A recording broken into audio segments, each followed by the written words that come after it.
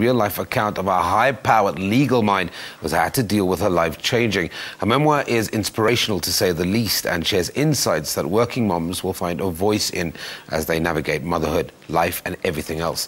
Niki Malherbe joins us from our Cape Town studio. Niki, good morning, welcome.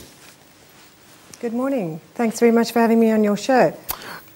For the benefit of our viewers, can you give us just a brief synopsis of your memoir? It essentially deals with my own true story of trying to find myself and my sort of station in life, really. Having been brought up in a sort of a legal career with a strong legal background, and then finding myself with 4 children, I suddenly had to reevaluate my life and my priorities, really. So it's a very true, honest account of how you deal with that motherhood juggle, really. It's quite humorous. When you talk about the tooth fairy, you talk about how people react to when they find out you have 4 children. But I can only imagine it's anything but humorous, or it was at that stage. I suppose there are 2 themes that run through the book, if I think about it. There's a very light-hearted aspect to it, and yet there's some very deep-seated issues about it as well. So it was really a combination of both, but ultimately it's a true story, and it's the way in which I dealt with it was to sort of bring the humor into it, and that's really how it developed, I suppose.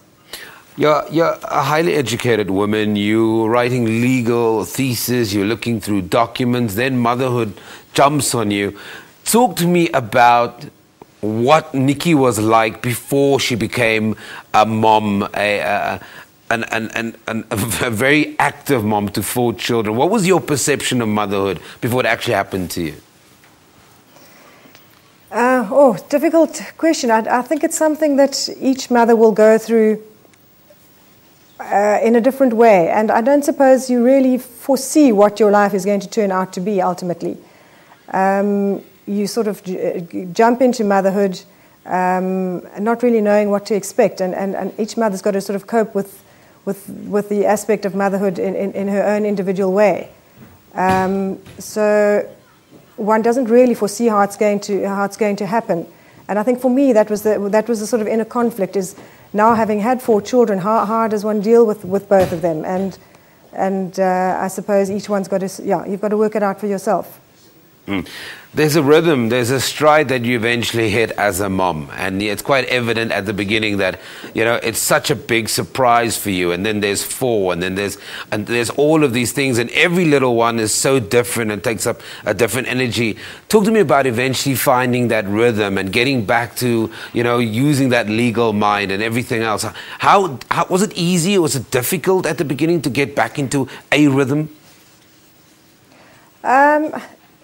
I think the idea was not to stop completely. I think the idea for mums is to try and find that balance somehow, and to have some flexibility. I think that's the ultimate thing that mums want to find is the flexibility, to be able to combine both properly. You know, there's a huge not a hostility as such, but there's a big battle between the working mums and the non-working mums, and I think that.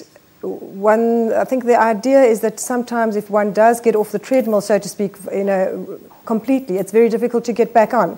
And so I was quite determined to just keep going in some capacity, and because motherhood doesn't really allow you to deal with your life in a sort of a full career, one's got to make adjustments, and I think that's the tricky part. So, yeah.